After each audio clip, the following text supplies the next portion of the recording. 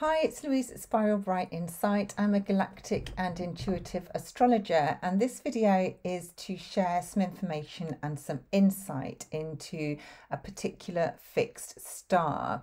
Now, the fixed star that I've been drawn to talk about is called ALGOL, and we find this in the Perseus constellation. Now, the reason why I feel ALGOL is of particular interest is going to become clear as I start to share some of the energies and some of the themes that are being sort of introduced and brought forward through this transit.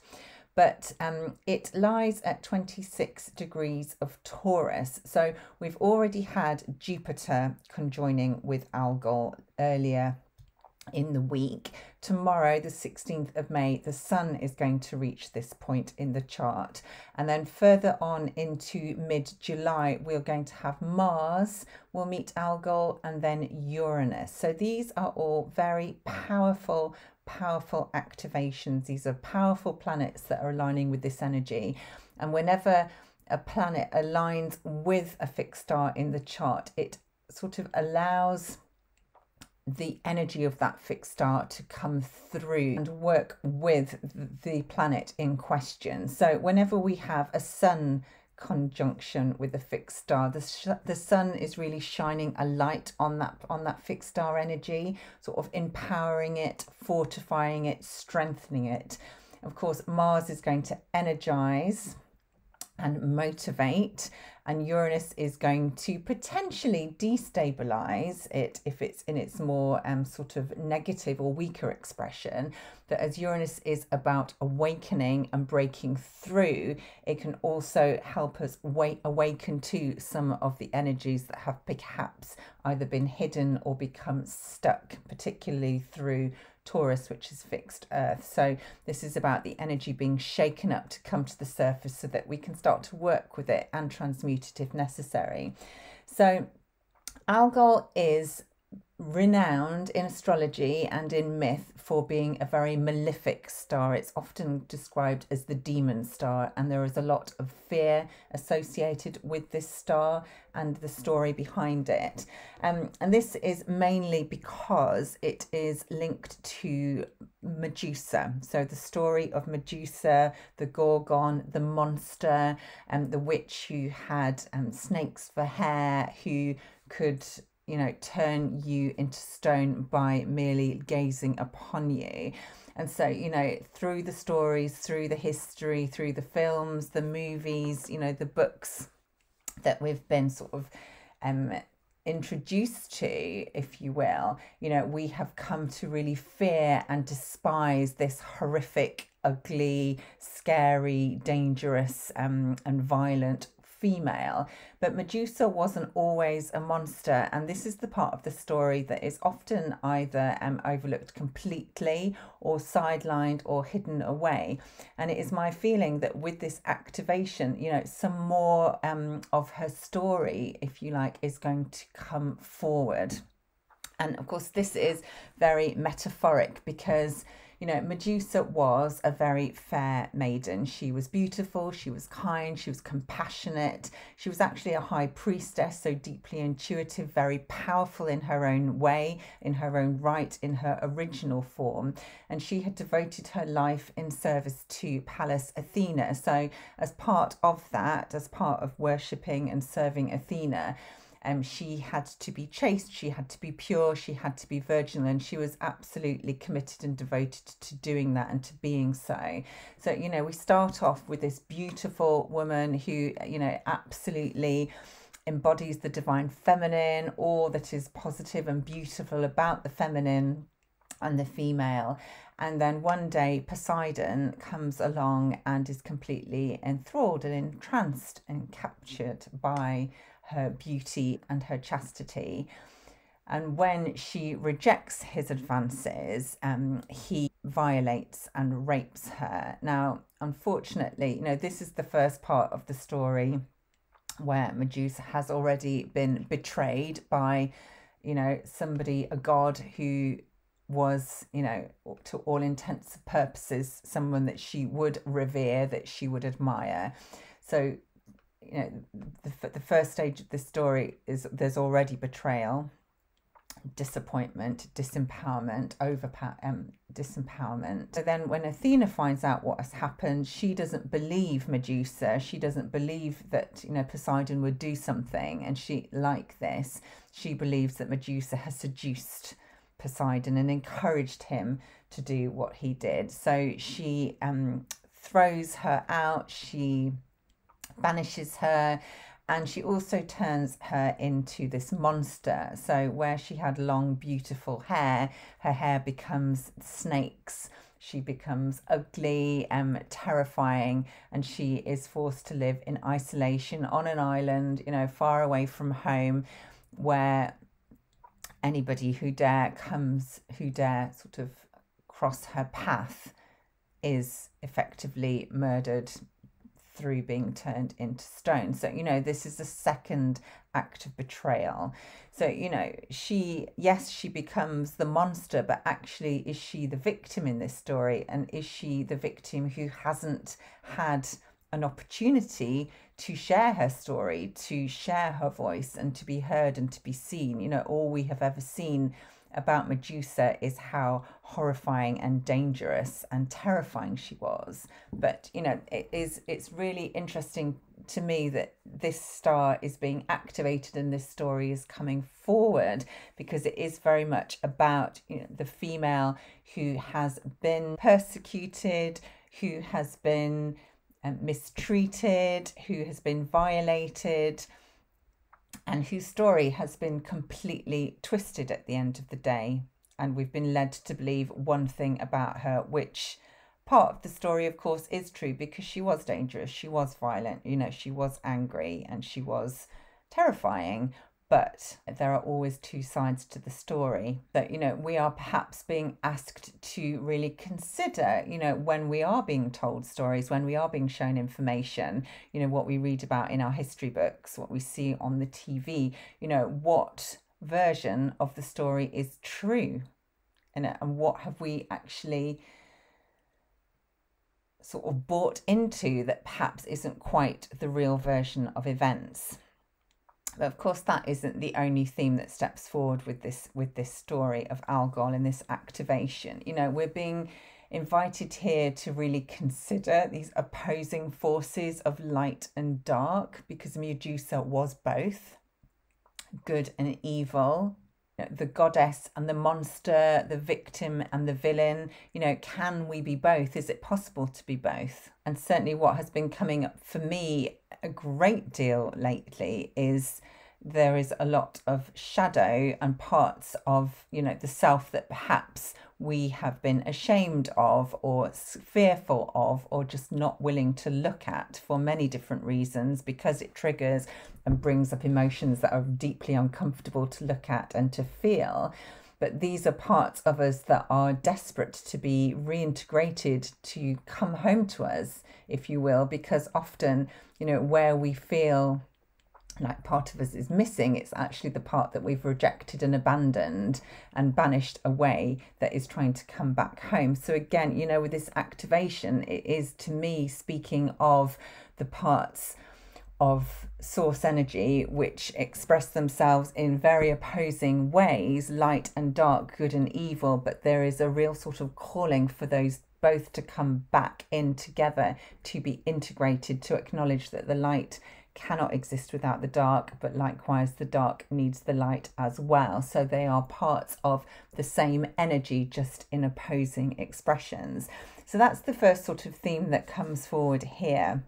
We've also got, if we think of Medusa's head, Medusa in life was very powerful in her maiden form, in her sort of light, good goddess form at the beginning of the story. She then became even more powerful as she was transformed into this monster. But when she was beheaded and slain by Perseus, who managed to avoid her gaze by using his shield to deflect her look, so he was therefore able to sneak up on her and cut her head off. When she was decapitated, her head, she didn't actually die and her head retained its power. In fact, her head became even more powerful. So she lived on as a weapon and was used both as a way to protect those who had power over this head and who own this head, and also as a really very powerful killing machine for anyone who used her head against the other. So the head is very much sort of integral to the story, and the eyes being particularly a big part, and also the snake hair. So if we think about the eyes being the window to the soul, and the fact that, you know, anybody who looked at Medusa or who was looked at by her became petrified, became paralyzed, was unable to move forward. You know, it feels that with and through this activation, we are being invited to really consider what is it that we have perhaps not wanted to, or not been able to look at square on, you know, straight in the eye, for fear of what might happen. You know, fear can be very debilitating. It can really keep us completely frozen and fixed in our tracks, unable to move forward, unable to grow, because we are so scared of what might happen. But with this star and its energy coming forward, it's a really good time to actually sort of say to yourself, you know, what is the worst that can happen? And when you truly look at your fears directly, are they as scary as you thought they were going to be? Or is there a way, in, you know, in the same way that Perseus did, is there a way that you can look at your fears from a slightly different angle, and perhaps in doing so deflect or reflect the potency of them and the influence of them, and in that way release yourself from them? And it's through releasing this fear, which is very much coming up strongly in so many of us at this time, when we're able to release it, we can transmute it, and we can then be free. So it is very much about seeing, looking at the monster or what we've been scared of, and seeing it for what it really is. And it might not be as bad as you thought. It's also a really good opportunity to rewrite the story around your fears. And of course, with the head being in focus here, you know, our head is very much about the ego. It's also about our mind, our thoughts, and we can get very much trapped in our beliefs, in our thoughts, in our understanding, and in our thinking and mindset. And really, as with Medusa, her head was cut off. Sometimes, you know, we have to let go of our beliefs and our understandings and what we thought was true, in order to set ourselves free to be able to move forward. So again, you know, there's a really nice sort of symbolism and imagery coming through there. There's also, you know, the idea that this might be a time that we're moving through, and I would say possibly more so in July, when Uranus and Mars come around to activate ALGOL, but a real time where we might actually be losing our minds, or finding out information and ideas that are going to blow our mind apart, which sounds quite dramatic, but you know, again, if we're starting to see things in a different light, you know, we're going to have a different understanding of our world and our reality, and perhaps, you know, a shift in what we have been told or believed is to be true, what we've read about, what we've been conditioned or programmed to believe, perhaps. So, you know, there's also potentially issues of people losing their minds or losing their heads. You know, mental health issues could come up quite strongly here, and just you know, a sense of people are not going to necessarily being able to cope with the information that's coming through. But sometimes, you know, we have to let go of our ego, and we have to let go of fixed belief systems in order to have a higher connection to, you know, who we truly are, to our higher selves, to the more divine aspects of ourselves. And again, you know, this is possibly a really good opportunity to be able to do that, you know. And again, you know, there are many energies, many astrological events, many fixed star activations that are really supporting this process. But again, you know, this is just another piece in that puzzle. We are reminded of, you know, the strength and the potential that comes through transformation, and that change and transformation and transition is not always a bad thing, that actually you can come out stronger, potentially in different forms sometimes. Certainly, you know, this applies for Medusa, but that there is huge growth and transformation, and also in challenging times and hardships, and sometimes things that, you know, we come across that we find really difficult to deal with. If we're able to see them from a different perspective, you know, we can see that actually there's a huge potential and opportunity for growth through that challenge, through that hardship. And again, you know, this is what ALGOL is here to teach us. I'm also reminded very much of the sort of the crossover or the correlation, the synergy between Sedna and her story and Medusa, because of course I've talked about Sedna fairly recently in a video, but Sedna was betrayed by the person that she relied on and looked up to most, her father. She had to let go of what she had always known, what she had relied on.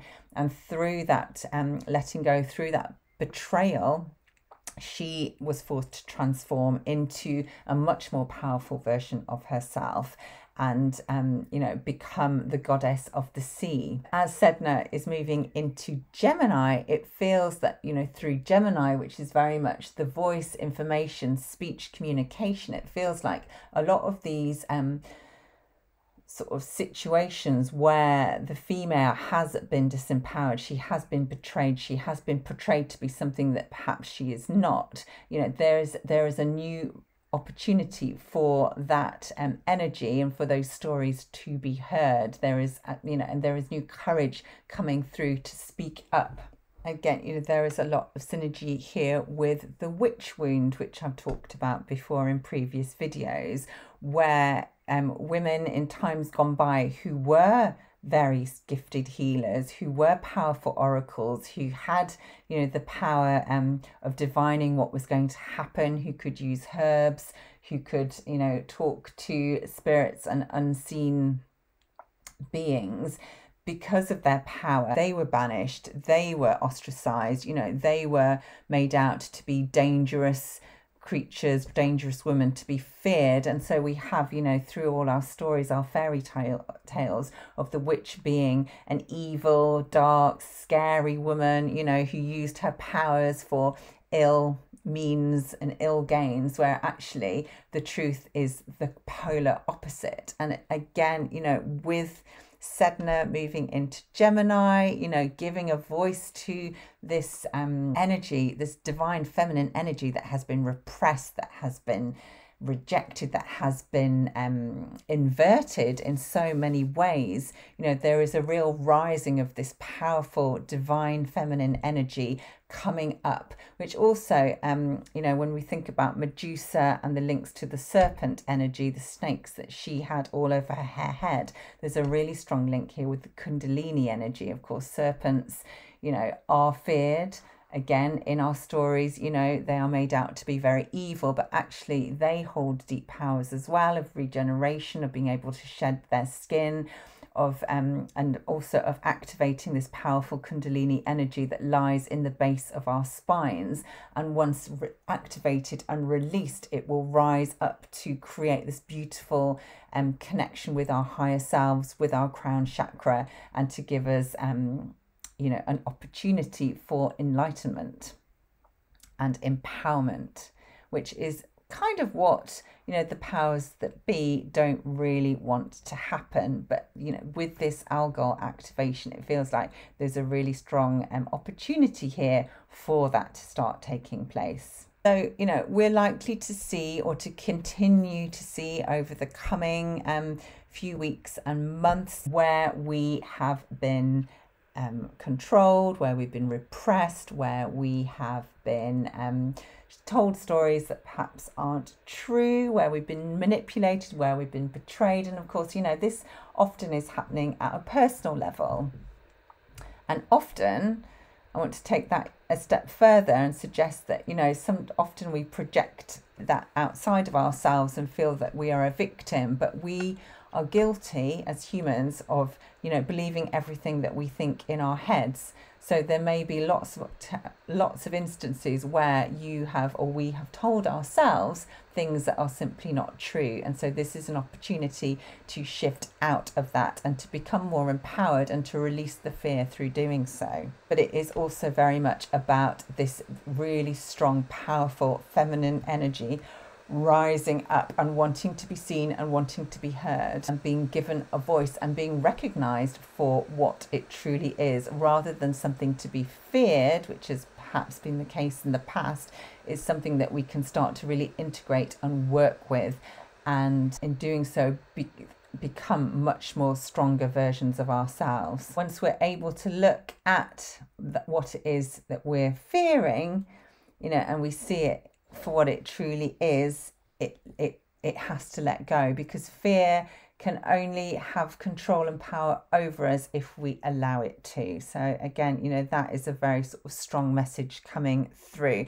We're going to be able to see things much more clearly as we move forward. So if you have ALGOL in your chart, it's going to align with any planet or angle that is between about 24 and 28 degrees of Taurus in a conjunction, or Scorpio in an opposition. We tend to use about a 2-degree orb fixed star. And I would say for me, I would say if you've got any planets or angles at 24 to 28 degrees of any of the fixed signs, so that is Aquarius and Leo, that is going to create a square. So again, that might be quite interesting energy to work with, because squares can be really catalytic, but they will be pushing you to work with this energy. It's going to be quite hard to ignore it in your chart. So yeah, if you've got any of those, if you've got ALGOL in your chart, these are themes that potentially you are working with at a soul level in this lifetime. It's part of your blueprint, but certainly, this transit to the sun and Mars and Uranus is a collective transit. So this is energy that is affecting us all, and it's certainly going to really awaken us to some new ideas and some new ways of seeing things in our world. So I hope you found that useful. You can find out about my work at spiralbright.co.uk. You can sign up for my newsletter there. I send out a monthly one, just sort of explaining a little bit more about what the energies are doing and what we can expect for the coming month. And yeah, please like and share the video if you find it useful and you know other people who are going to be interested in this content as well. So thank you so much for being here, and I will be back with you very soon.